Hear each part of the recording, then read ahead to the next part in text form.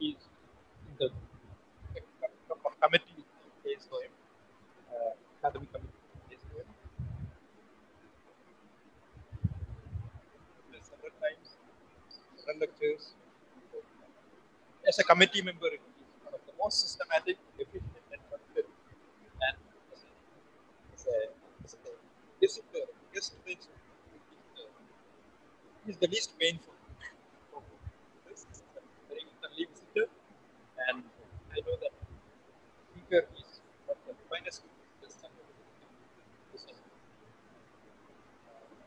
I've heard saturation for fine. Vijay, can you hold the mic closer? Professor Raghavan will be talking on saturation for refined Littlewood-Richardson coefficient. Professor Raghavan. Thank you. Am I audible? Yes, you are. Okay. I couldn't hear most of what Vijay said, which is probably a good thing. So, so can you see this? Yes, we can. Is this okay? So, despite the technical terms in the title and in the abstract, this talk is going to be rather simple, and it should be accessible to definitely to MSc students. I would say even to BSc students and maybe even to high school students in a certain sense, as you will see. So till the very end, everything is elementary and understandable. I should say more precisely that there is an elementary angle to it. There is definitely higher mathematics for which you will need background, but there is an elementary layer to it and throughout the talk. And so you should be able to follow it,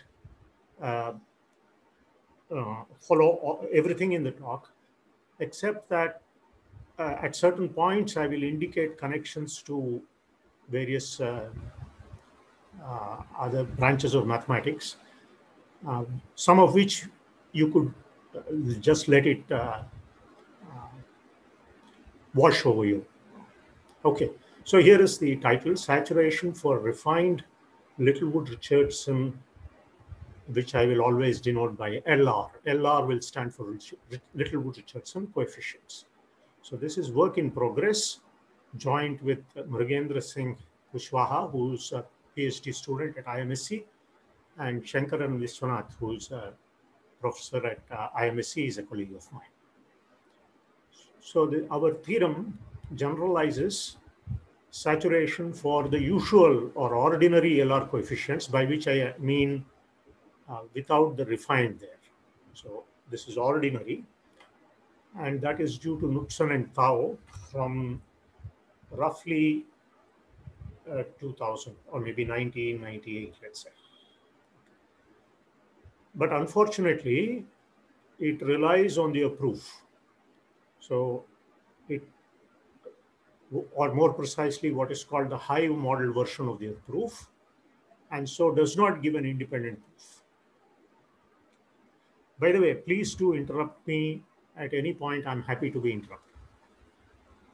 I will define all the terms.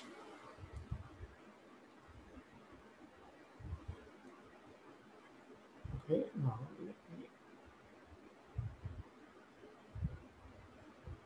I'm having,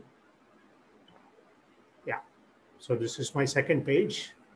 I still haven't learned how to navigate properly in this journal PP, but please bear with me. Okay. So LR coefficients, what are they? So the notation is C lambda mu nu. So lambda and mu as subscripts and nu as superscript, where lambda mu nu are partitions. Okay, I'll even define partition. We will anyway need notations for them. So these are the LR coefficients. So the an LR coefficient is indexed by 3 partitions. We'll give 4 equivalent definitions of these. So not one, but I'll give you 4 of them. One of them is the elementary one, which I expect you to follow. And the second one maybe, and maybe the others are not so obvious, except if you have some background. But the first one definitely is an elementary definition. And it may not be obvious that the definitions that I give, 4 of them I claim, but the equivalence is that one of these definitions is equivalent to the other may not be obvious. But we will be interested in one particular interpretation. I will come to this later. This will become clear. Okay, so what is our notation for partition? So what is a partition? It's just a sequence of non-negative integers, lambda 1 bigger than or equal to lambda 2, bigger than or equal to lambda 3, eventually 0. So it's actually a finite set of integers which you arrange in non-decreasing, did I say that correctly? Non-increasing order, right? In weakly decreasing order. So you can also write it as lambda 1 plus lambda 2 plus lambda 3, etc. Okay, so here is an example. 5 plus 3 plus 2 plus 1 plus 1. This is said to be a partition of 12 because 5 plus 3 plus 2 plus 1 plus 1 is actually 8 plus 2, 10 plus 2, 12. So this represents a partition of 12. Right? So we denote that by the modulus of lambda, and that is the sum of these numbers, and that is 12 in this example. And with every partition, we can associate a shape called the Young shape. This Young stands for the name of a mathematician. Name of a mathematician.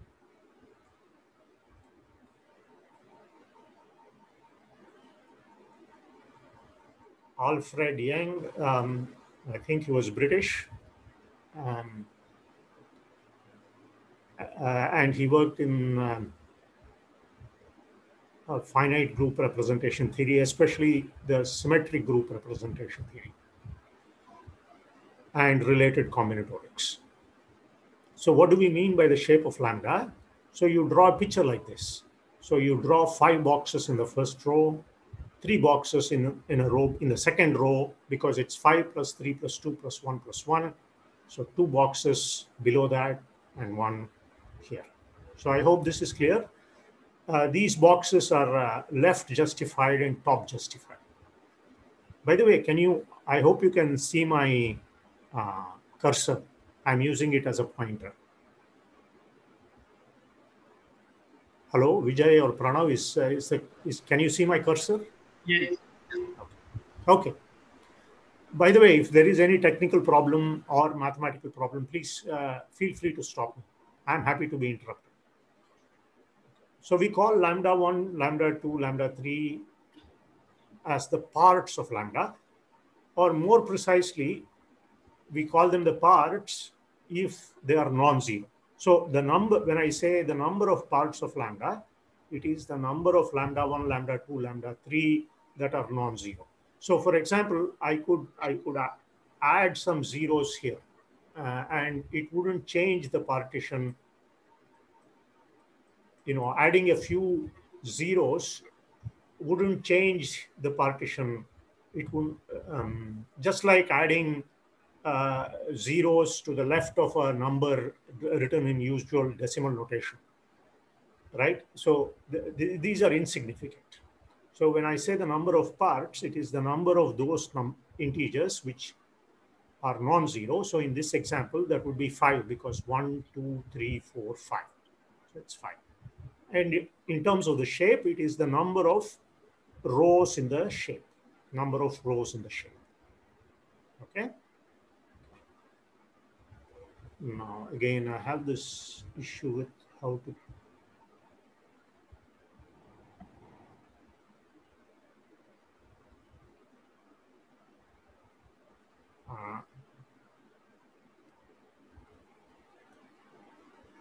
Okay. So this is my third type. Yes. So let us fix an integer n, right? This is fixed throughout the talk. And I denote by R the polynomial ring in n variables. Z, of course, denotes the ring of integers, and x1 through xn are variables or indeterminates, whatever you want to call them. And so this is the polynomial ring. And we take lambda to be the subring, the following subring. I have put an Sn here on top. This represents the symmetric group on n letters. So this is the group which permutes these variables. Okay, some of you may not be so familiar with groups and actions. So you can just take lambda to be the ring of symmetric polynomials. So in the sense that we understand from high school. So for example, for a polynomial in, here, for example, below is a polynomial that is symmetric in 3 variables. We'll give an example. We'll give at least 2 or 3 examples shortly.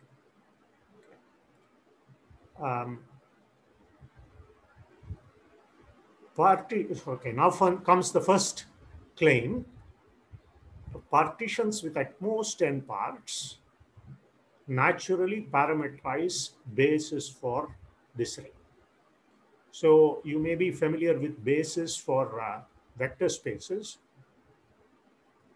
This is not quite a vector space, but it's what is called a Z module. And it's a free Z module in the sense that it has a basis, in the sense that those are, you can find linearly independent elements which span the space. So for example, monomials in x1 through xn will form a basis of R, as we all know, because every polynomial is uniquely a linear combination with integral coefficients of the monomials. Okay. Now here we are claiming that partitions with at most n parts naturally parameterize a basis for this subring lambda. Right? How does this happen? Okay, so let's do this by example. So if I take lambda to be 4 plus 3 plus 1, and I take the number of variables to be 3, so this has 3 parts. So it's okay because I have said the partition must have at most n parts, n equals 3. So this has 3 parts, so it's okay. So what is the symmetric, what is the element of gamma that corresponds to this partition? You write it as follows. You write x1 to the 4, x2 cubed, x3. So these exponents come from these numbers, 4, 3, 1, right? And if there are certain zeros in front, like for example, if n were 5, I would write imagine x4 to the 0 and x5 to the 0 there. That's what it would be. Okay. And it is not just this one, but of course, this by itself is not symmetric, so it wouldn't belong to lambda, plus the other obvious ones in order to make this symmetric. So I just write all possible, x1, x2, x3, and I see a typo here. This should be x2, x3. This should be x2, and this should be x3. Okay. So I have written here 4, 3, 1, all. I keep the same base, x1, x2, x3, x1, x2, x3, and permute this 4, 3, 1 in all possible ways. So here is 4, 3, 1, 4, 1, 3, 3, 4, 1, 3, 1, 4, 1, 4, 3, and 1, 3, 4. Okay, this is a 4. Okay, so clearly this is a element of lambda, and this forms the m lambda. I've written it here as lambda varies over partitions with at most n parts. M lambda form a basis for lambda. These are called monomial bases. Just to clarify, if I take the same partition and consider it for with 4 variables, then m lambda will have 24 terms. What will be the other terms? So for example, with x1, x2, x4, for example, with same 4, 3, 1, you will get 6 more terms. In fact, 6 terms for each choice of 3 variables from x1, x2, x3, x4.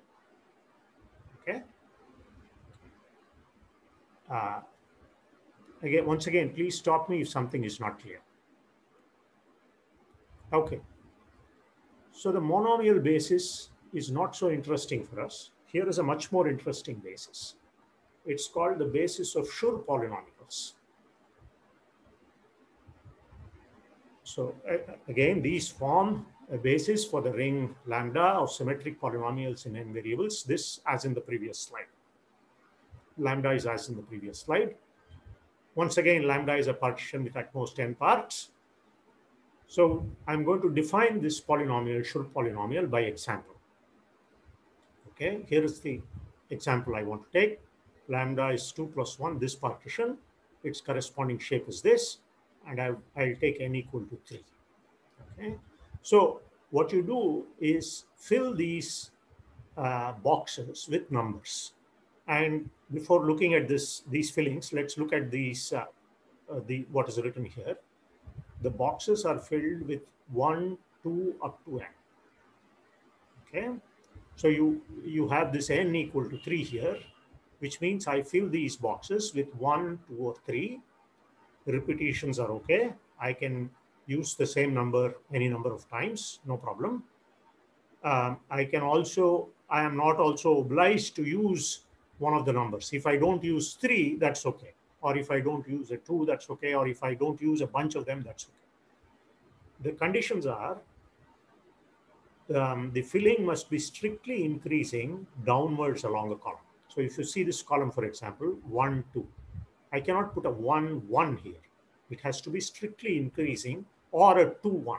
It has to be strictly increasing along columns and weakly increasing along rows. Weakly means you can have the same number or you could increase. You cannot decrease. Okay, so let us see in how many different ways I can fill this these boxes subject to these conditions. Well, I have to be increasing along the first column. So what are my choices? I can put 1, 2, or 1, 3, or 2, 3. Right? So let us try 1, 2. So if I put 1, 2, then, so assume I'm putting 1 here and 2 here. Then what can I put here? It has to be weakly increasing. So I can put 1, 2, or 3. There you go. So it's 1, 2 with 1 here, 1, 2 with 2 here, and 1, 2 with 3 here. Okay. Okay. And so let's try with 1, 3 in the first column. What can I put here? Again, because the first, here it is 1. Here it can be 1, 2, or 3. So I get 3 more. So 1, 3, 1, 1, 3, 2, and 1, 3, 3. Okay. And if I put 2, 3 here in the first column, then I cannot put a 1 here. It has to be a 2 or 3. So there you go. It's 2, 3, 2, and 2, 3, 3. This exhausts all possible fillings. And what you do is, for each filling, you write the corresponding monomial. That's easy to do. Just look at those numbers and you will get a monomial. Here it's x1 square x2, x1 square x3, and so on. Here it's x1, x2, x3. And observe that you could get the same monomial from 2 different fillings. And in this case, I'm just getting one like this, but it is possible to get large integers because the same monomial can appear from, the several different fillings could contribute the same monomial in general. Okay. And so I have this this sum of monomials, and that is my S lambda. Okay. So let us do 2 more examples. Okay, suppose I take lambda to be this, right? Just 2 boxes like this, and I take n equal to 4. Then what all can I fill here? I can fill 1, 1, 1, 2, 1, 3, 1, 4, 2, 1, 2, 2, not 2, 1, 2, 2, 2, 3, 2, 4, etc. And if you write it out, you can write any monomial in the way of degree 2 in the variables x1, x2, x3, x4. So this is you will get the complete symmetric polynomial, or yeah, you'll get the complete symmetric polynomial, which by definition is the sum of all monomials of degree 2. Now, if you do this, if you take this lambda to be this partition, 1 plus 1, then the difference between this and this is, remember, this has to be, the entries here have to be strictly increasing. So what I get is the sum of all square-free monomials of degree 2. This, if you recall, is called the elementary symmetric polynomial, and you may have encountered it in high school. Okay, they are very relevant. They are very relevant to the theory that we are talking about, but not for this particular talk. Okay, and what is the theorem? The first surprising thing is that these are homogeneous. That is not at all obvious from the definition. So if I look at this, for example, why should I get a homogeneous thing? It is not at all clear, but that is the first surprise. It is homogeneous. And secondly, as lambda varies over partitions with at most n parts, these S lambda form a basis of this ring, Z basis of this ring lambda. Okay, this is very essential for our purpose. You never mind that you have even if you have not understood the definition of S lambda. Okay, it is important to remember that S lambda form a basis for this ring. Okay, that is going to be important. Okay. So in this slide, I'm going to give you another definition of S lambda. Okay, these are very important polynomials. So here is another definition, which is, this definition is 200 years old. This is Cauchy's definition of the Schur polynomial. So Schur was lived sometime during the last part of the 19th century and early part of the 20th century.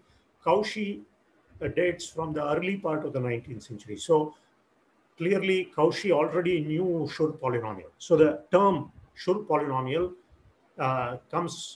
is given much later after Schur's work, but the polynomials themselves were known and well known by even in the 19th century. And here is Cauchy's definition of these polynomials. Okay, so we have been talking about symmetric polynomials, but you can talk about anti-symmetric polynomials. What does this mean?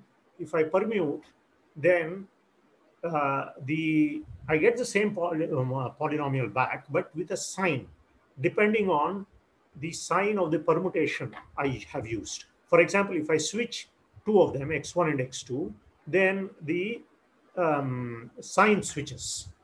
I get the same polynomial, but with a negative sign. Okay, and as you know, determinants are have this anti-symmetric property, right? So here is the most basic anti-symmetric polynomial, namely the Van de Monte, right? x1 through xn. So this is the definition, and you may remember that this is actually equal to xn minus, so let me write it in a different color, maybe. This is equal to xn minus, or let me write it like this, x1 minus x2, x1 minus x3, and so on, x1 minus xn, and then x2 minus x3, and so on, dot, dot, dot, x2 minus xn, up to xn minus 1 minus xn. So this is an easy exercise which we know, do in high school, that this determinant equal to this, right?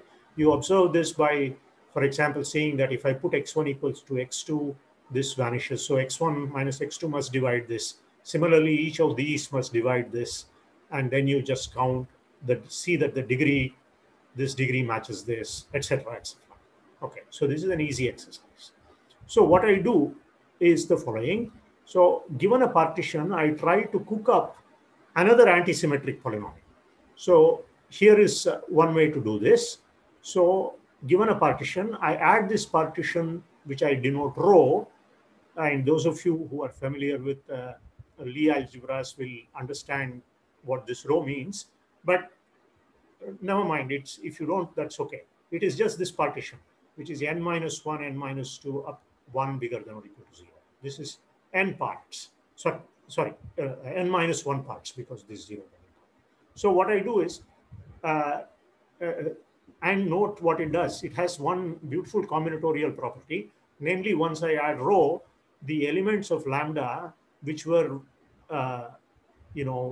weakly decreasing, now become strictly decreasing, because I've added n minus 1 here and then added n minus 2 here. I keep adding one less each time. Okay, so these numbers are all different, and I define S lambda to be the determinant of this. I take this determinant here. This is a matrix divided by the van der Waals. I have written it out explicitly, this determinant, the numerator, in a particular example. Lambda is equal to 2 plus 1, n equal to 4. Okay, I've written it out. The point is that this is a anti-symmetric polynomial in the variables, and I'm dividing one anti-symmetric by another anti-symmetric polynomial. So the result is symmetric. Okay, and why is this a polynomial?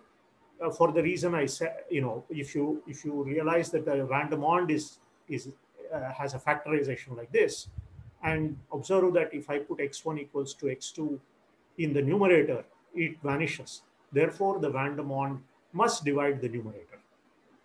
Okay, so this is indeed a polynomial, and it is symmetric, because both the numerator and denominator are anti-symmetric. Okay, and then this is Cauchy's definition of S lambda, and as we've mentioned in the previous slide, S lambda form a basis of this lambda, the ring lambda of symmetric functions or symmetric polynomials in n variables. Just one more comment. In case you know about the Weil character formula, the right-hand side, this of this Cauchy's definition of S lambda is nothing but the right-hand side of the Weil character formula. Okay, never mind if you don't know what the Weil character formula is. Okay, so now we come. I'll define for you, give you the 4 definitions of Littlewood-Richardson coefficients. Here they are. So here is the first definition. So this is the elementary definition, which I claim you should be able to understand. So we have this.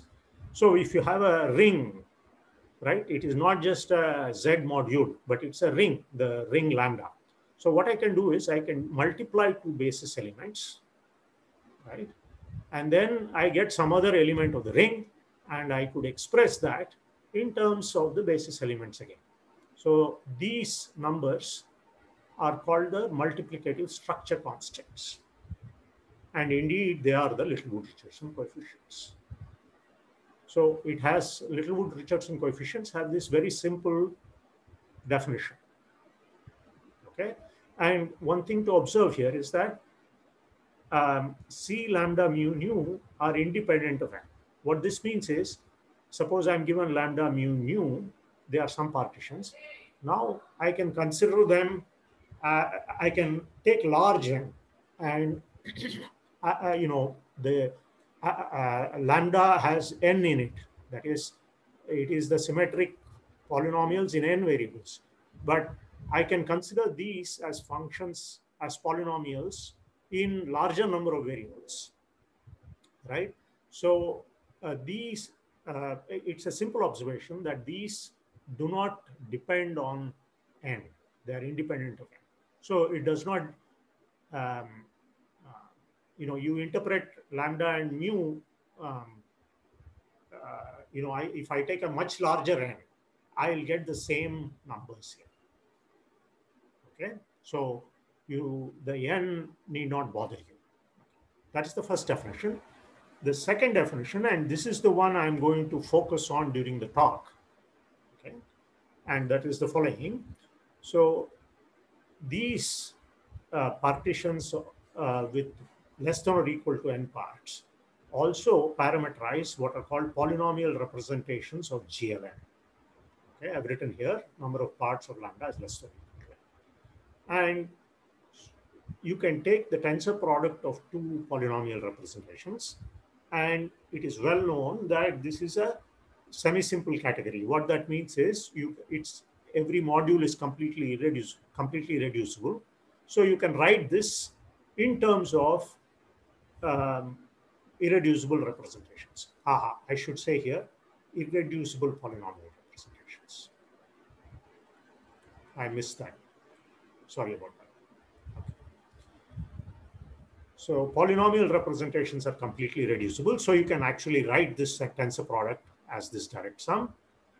And a little more, in case you know some character theory, S lambda is supposed to be the character of this. Okay, so the first definition is related to the second definition. We can pass from the second definition to the first by taking characters. And characters determine representations. Just like for finite groups, if you take finite group representations over complex numbers, then the character determines the representation in a very strong way. For example, you can take tensor products of two irreducible representations and try to express it as a sum of irreducible representations. And that is no more, no less than taking the two characters, multiplying them, and expressing the product as a sum of characters. That's precisely what is happening here. And the character, if you remember, is the trace. And here also there is an interpretation of the character as a trace. What this S lambda is nothing but it is the trace on this vector space V lambda of this matrix. Remember this GLN, this if I take x1, x2, xn, where these are non-zero numbers, this is the diagonal matrix. That's an element of GLN. And if you take its trace, you will get something in x1, x2, xn, and that will be a polynomial because I have considered polynomial representations, whatever that means. So when you take this trace, you get a polynomial, and that will be precisely your Schur polynomial. Okay. And here is the third definition.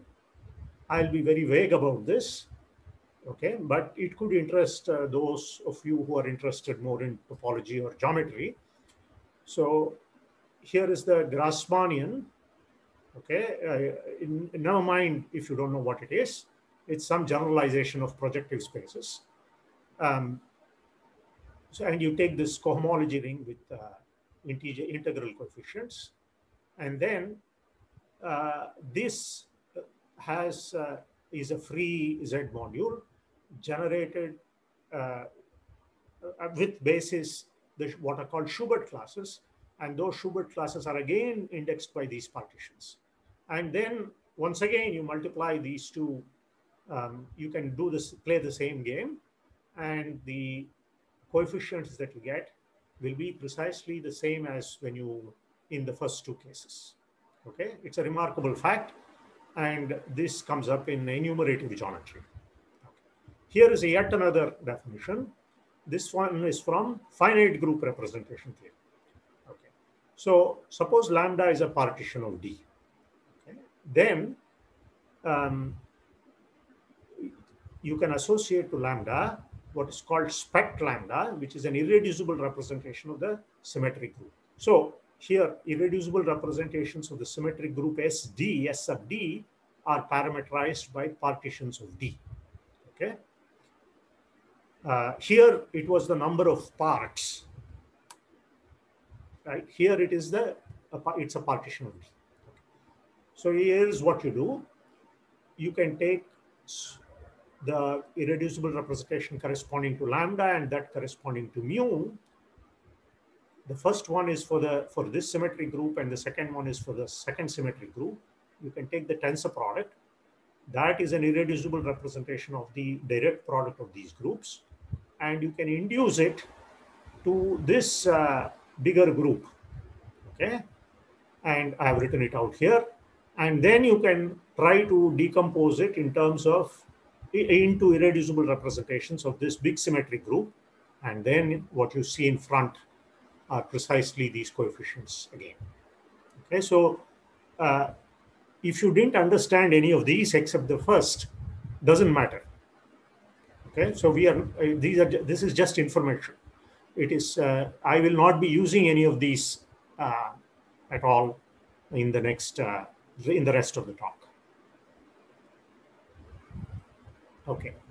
So next, briefly, let me mention two generalizations of these Littlewood-Richardson coefficients and two open problems. These are famous open problems. So, so look at the third definition that we had. There we considered Grassmannians, but instead you could consider what are called other flag varieties. I'm considering, for example, the full flag variety. I'm being a little vague here, but never mind. It is just to give you an idea. So if I take this more, a little more complicated object and its cohomology ring, and once again, it has a basis indexed by Schubert classes, but here the multiplication is not known. So, so let's read what I have written. These are represented by Schubert polynomials, which form a basis for the ring, the polynomial ring in infinitely many variables. This is just a convenient thing to take. So there are, so the take away from you from this slide is that there are what are called Schubert polynomials, and they generalize Schur polynomials in the sense that Schur polynomials occur as special cases of Schubert polynomials. And they form a Z basis of this ring, and so you can play the same game, and you can ask for, if I multiply two Schubert polynomials and express it as a linear combination of Schubert polynomials, what do I get? What are the coefficients? Those multiplicative structure constants are not known for the latter meaning for the Schubert polynomials. And there is an elementary definition of Schubert polynomials given by Lasko and Schutzenberger. And this is a rather imprecise statement, because I should say the definition of Schubert polynomials was given by Lasko and Schutzenberger, and it is elementary. You can look up the Wikipedia, for example. There is a very high school definition of Schubert polynomials. And an open problem is we don't know if I take two Schubert polynomials and multiply them and express it in terms of as a linear combination of other Schubert polynomials, what are the coefficients in front? That is one open problem. Here is another one. This is from symmetric group representation theory. So if I take two partitions, lambda and mu, of the same integer d, now then they parameterize two irreducible representations of the symmetric group SD, okay?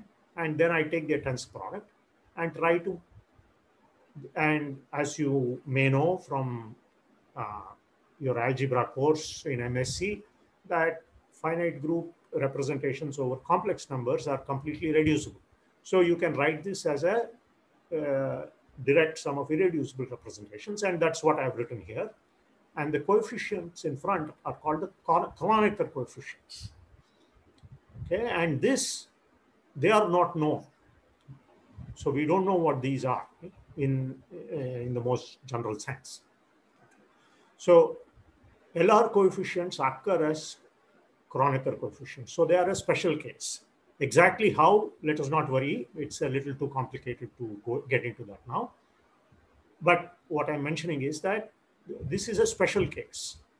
And in fact, they are related to this, what are called the stable Kronecker coefficients, but never mind. So these are two very famous open problems. And let me also mention that there are computational complexity viewpoints on these problems. So if you are interested in knowing whether the Kronecker coefficient is non-zero, if I give you lambda, mu, nu, and then I want to write a program which will tell me whether the Kronecker coefficient is non-zero, whether that finishes in polynomial time, or what kind of complexity class it belongs to. That is the kind of questions I'm talking about here. So there are many open problems. Okay. Okay.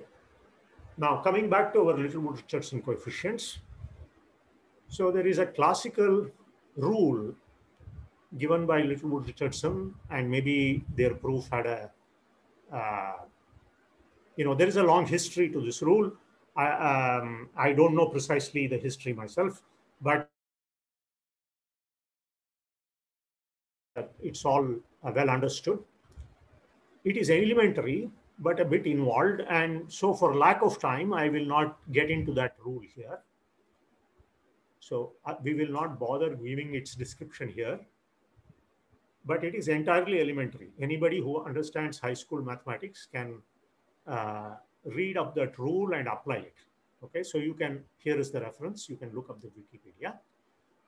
But there is another reason why I'm not going to do this, because I'm going to give another way to compute the Littlewood-Richardson coefficients, namely the Hive rule of Knudsen-Tao. That's coming up. So there is no need for me to give you another rule. I'm going to give you a more modern rule. So I'm skipping this. Okay. However, I want to give you a very special case. Let us do the following. Rather than multiplying two general Schur polynomials, I assume that the second one is this simple one given by the parameterized by a single box, right? Whose Young shape is a single box. So if you remember our definition, this turns out to be just this polynomial x1, x2, xn. Why? Because I just have to fill this with a number. And if I can fill this with 1, 2, 3 up to n, and then I get x1 plus x2 plus xn. Okay. And here is the nice rule. It's called Peary's rule.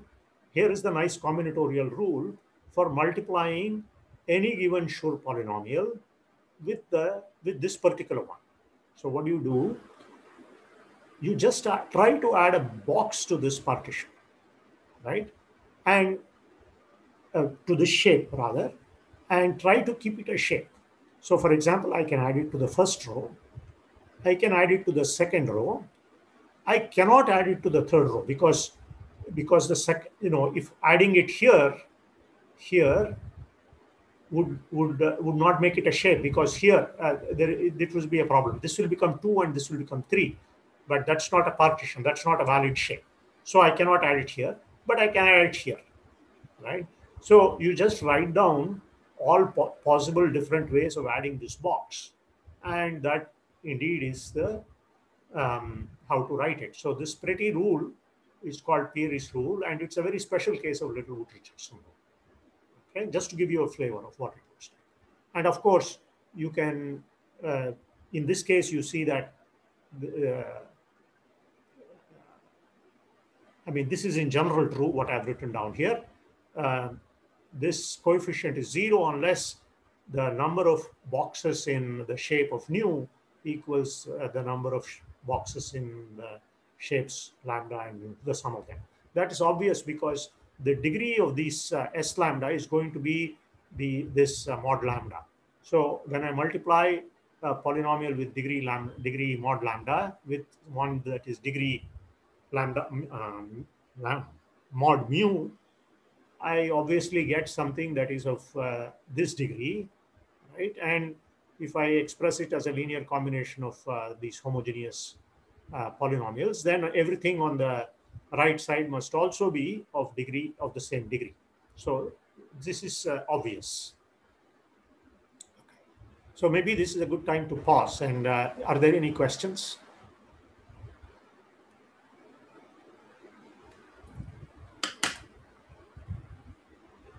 Please feel free to interrupt me, but I assume things are clear and proceed. Okay, now I tell you the Hive rule of Knudsen-Tao to compute LR coefficients. This is a very interesting rule. So this is what you do. Okay, you draw this picture. Okay, I've drawn this picture for n equal to 4. Right? So you draw, this is called a hive. You draw a grid of triangles like this. Okay.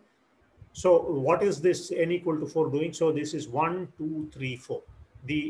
It's an equilateral triangle. The outer thing is an equilateral triangle with length 4.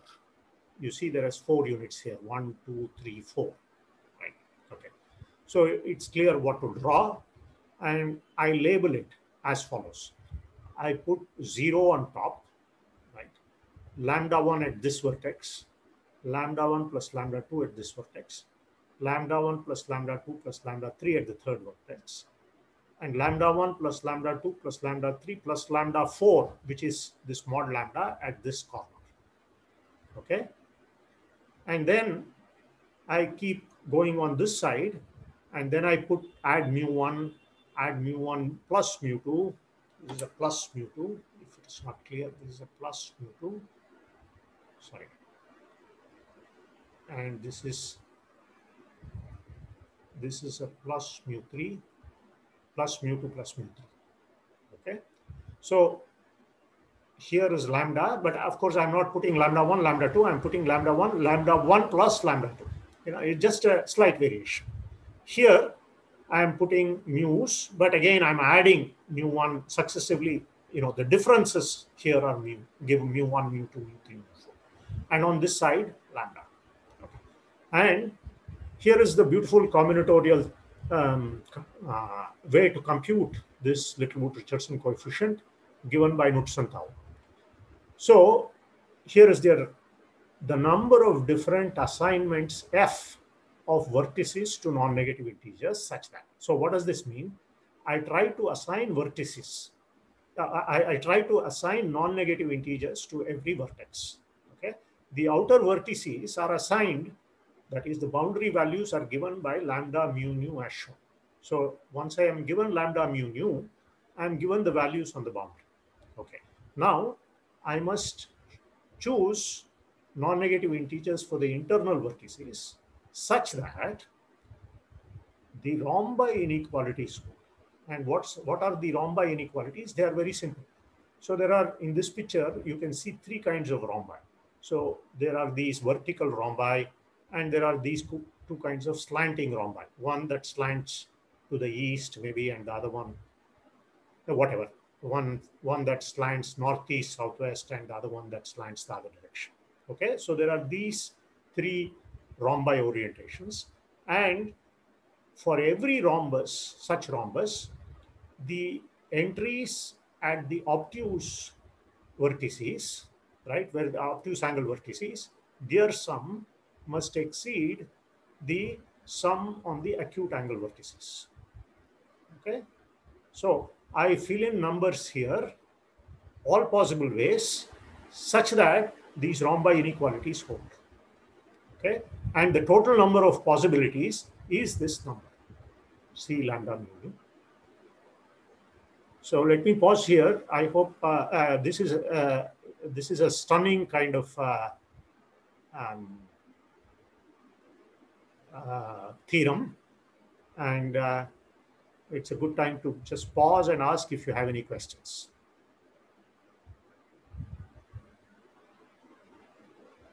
Let's do an example. Okay, here is the example I wanted. Okay, so we saw in the previous slide this Peary rule, right? Okay, so in this particular case, let's work out how this thing turns out. So here I write. So what are the? So here I write. So I'm taking n equal to 3, right? N equal to 3. I'm taking. Okay. So so here is 0, and what are these numbers? These are determined by lambda. 3 is the first part. This is lambda 1. And this is lambda 1 plus lambda 2, because it's 3 plus 2, 5, and 3, and this is 7. Okay, I hope these numbers are clear. Mu is just 1, 1, 0, 0, 0, 0. Right. Okay, so I add 1 to 7 and then 0, 0. Right. Okay. Now I don't know what the news I'll get, so I'll keep these open. Okay. But the point is I must start filling in these numbers such that the rhombi inequalities hold. Okay, so let's see. I have to fill in something here. So there you go. This is 5. These are obtuse. 8 plus 5 is 13. So this sum must not exceed 13. So this question mark here must be less than or equal to 6 because of the rhombi inequality determined by this rhombus. On the other hand, let's look at this rhombus. This acute is 11. Right? So this obtuse must be at least 11, the sum of these. So this must be at least 6. So on the one hand, this question mark is less than or equal to 6. On the other hand, it is bigger than or equal to 6. So it must only be equal to 6. So here I can only put 6, no other choice. Okay. And if you look at this double question mark, and then if you look at these two rhombi here, it is easy to see that this should also be 6. Okay. Okay. And now let us see what I can put here. So this is 6, right? So here it is 6. The sum of these two acutes, if I look at this vertical rhombus. So here, what can I put? I cannot put, I have to put something bigger than or equal to 3, because this must add up to at least 6. Okay. But then there is a condition here which comes, this is 6 and this is 6. Therefore, I cannot put more than 4 here. So the only possibilities here are 3 and 4, right? So here is always 6. So this is always 6, and this is 3, 4. So there are two possibilities for nu, which I have listed here: 3, 6, 8, 4, 6, 8, which correspond precisely to this 4, 2, 2, and 3, 3, 2, which is this. Okay. Of course, you can start complaining, where did this go? What happened to this? So we seem to have made a mistake. The resolution is the following. See, because I've taken n equal to 3, okay, here is the explanation. Nu is equal to this last one does not occur because we have implicitly chosen n equal to 3. It would occur for hives of larger size. If you take the same data, lambda, mu, nu, but make a larger hive, and then this will also appear. So there will be 3 possibilities then if you work it out, and you will get this as well. Okay. Okay, so this is the same slide as before. So now I come to the saturation theorem. So this is now, it is obvious from this description that if I take k times lambda, so what I mean by this is just multiply every entry by some scalar k, which is a positive integer. Okay, so I take this partition and multiply every part by k. Take mu and multiply every part by k. And I want to ask for this coefficient. Then this says I should put k, the boundary values are multiplied by k. So whenever I have an integral solution for this c lambda mu nu, right? Whenever there is an integral solution to the hive, it contributes to the right-hand side. But then I can just multiply that solution by k everywhere. That will be a solution for this. And it's obvious. This is obvious. I'm claiming this is obvious from the above description. Okay. Now here comes the theorem. If this hive has a real solution, meaning I can put entries, not integer entries now, but real entries, such that the rhombi inequalities hold. That's what it means to say this has a real solution. Then it has a solution in the non-negative integers. This is the theorem of Knudsen and Tau. Okay. Of course, we are keeping the boundary values to be lambda, mu, nu, which are these partitions, and therefore they are integral. Now, a corollary of this is the following: that if this coefficient is non-zero, then this smaller coefficient is non-zero, and that is the saturation theorem. Okay? And the reason is because this. So suppose I have a solution for this, means I have k lambda on the boundary, k mu on the boundary here, k nu on the boundary here, and some integer solutions in the center. Right? Now, if I want to get a solution for this from that solution for this, what should I do? I should divide by k. Now, when I divide the boundary by k, everything is okay. K lambda will become lambda, k mu will become mu, k nu will become nu. However, I have no guarantee that the entries inside are divisible by k, right? So what I get may not be an integer solution. It will only be a real solution. But then this theorem says, if it has a real solution, then it has an integral solution. So I conclude that this is non-zero. Okay? Okay. So this is the proof of their beautiful theorem. And let me, in the final minutes, just tell you briefly about what our refined version of it and finish. Okay. So very quickly, what I mean by refined Littlewood-Richardson coefficients is the following. So you recall the second definition, which was using these polynomial representations of GLN. So these Littlewood-Richardson coefficients come up when you take two irreducible representations and decompose them as a sum of irreducible representations. Now, there is a natural filtration of this tensor product by by representations of GLN. Okay, these are called the Constant-Kumar modules. Okay, and they have a certain decomposition. And those decompositions are what we call the refined LR coefficients. Okay, and there are these properties. So what are these indexed by? These are indexed by permutations in Sn. And there is a partial order on Sn, which is called the Bruha order. This is very elementary to describe. If you don't know it, maybe it's as an MSc student, you can read about this. So these respect the Bruha order in the following sense. And moreover, in this Bruha order, there is a unique longest element. And what is that? It's described like this. So what this means is, if you write it in one line notation, this permutation is n minus 1. That is 1 goes to n, 2 goes to n minus 1, etc. N goes to 1. That is the longest element in the Bruha order in Sn. And if I take W to be the longest element, I get the whole tensor product. Okay, so this is a nice filtration. And the refinement of the LR coefficients are determined by the decompositions of these modules in the filtration. Okay, and here is my last slide. Oh, last but one slide. Okay. Okay, this is what we have, this corner is what we have already seen. The extra thing I'm telling you here is that just like there is a decomposition rule, LR rule, there is a classical LR rule, this refined rule, right? That is due to Joseph. And last year with Mrugendra and Vishwanath, we worked on this problem. And here is the archive reference.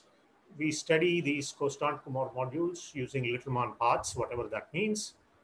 And here is the result, path models for Constant-Kumar modules. That's what the main result is. And we also prove certain PRV type results for these Constant-Kumar modules. And PRV stands for Parthasarathi Rangarao Varadarajan, 3 Indian names, coming from their annals paper in 1966. Okay. Okay, and here is the last slide. So using recent results of Fujita, here is the archive reference, August 2020, we get a Hive model for these refined coefficients. Okay, so never mind the details. The point is, just like you have a Hive model, Knudsen Tao Hive model for the full LR coefficients, you can also get a Hive model for these refined coefficients. And they are actually very easy to describe. So here, read this. Never mind what dual Kogan faces are. Read this. This means simply that certain Rombi inequalities are replaced by equalities. So instead of inequalities, you insist on equalities in certain positions depending on this given W, and you count the same kind of hive, how many hives you get, and that gives you this number. And here is our theorem. If W is 312 avoiding or 231 avoiding, in the obvious sense, I'm not defining this, but it should be clear what it means. Then you have saturation for these refined LR coefficients as well. And the point to note is that the full, the W naught is 3 to 1 avoiding. So this includes the saturation theorem. However, our proof relies on the original proof, unfortunately. So we are not getting an independent proof. That would have been very nice, but we are not getting that. And also just to mention that this hypothesis is possibly removable. We don't have a counterexample to show that if I remove this hypothesis, then that this is not true. However, our proof only works in this case. Okay. And finally, there is a connection between LR coefficients and saturation to Horn's problem.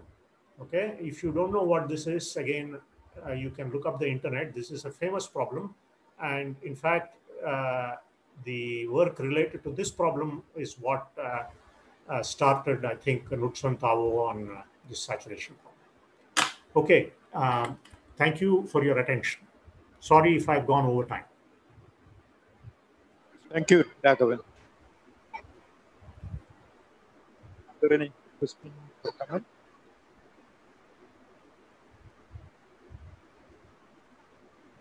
Srijit, any questions in the chat box? There are no questions in the chat box, sir. YouTube, there are no questions. I guess it's been a long 2 days, and you're looking forward to another few days of this. So, yeah, people must be tired.